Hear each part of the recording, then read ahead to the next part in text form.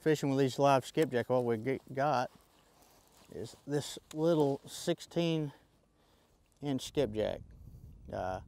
Putting a hook right through his back, and what we're doing, we're tying this balloon on. I got about a 10-foot leader. I'm gonna tie on, put him down about 10 foot. I'm gonna blow this up.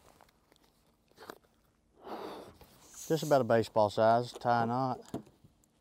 And you can use actually balloon clips. They make clips for this, but I like to tie it directly on, that way it's secure.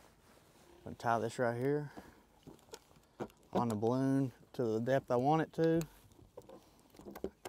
And that way I can sort of slide this up and down whatever depth I'm wanting it. A lot of these fish are suspended or right on the bottom, so I'm gonna put a little lengthy leader on there, 10, 12, 15 foot, depending on where they're at. And I'm just gonna free line this bait. We're just gonna let this bait go, free line it, and it's gonna find the fish for you. A lot of people, look for fish a lot of times, but with these skipjack, they're so flashy and they get a lot of attention, so you don't need to necessarily be on fish to find the fish. Let the bait fish find them. So that's all we're doing really with these balloon rigs, and I got planer boards on the side, so we'll just keep these right behind the boat.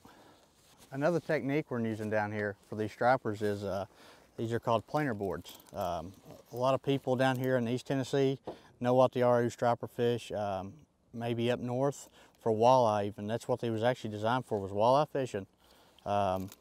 The purpose of this is actually to get your bait away, so you can cover more water. A lot of people, you got your clip right here, you clip your bait on. You got this to hold it on in case your board pops off.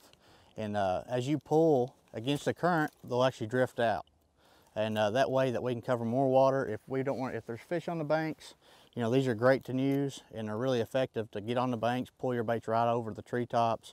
And if you even got some fish stuck in trees, it's a great way to get your bait away from it. And what I'll do is I'll put around 6 to 8 foot up above the leader.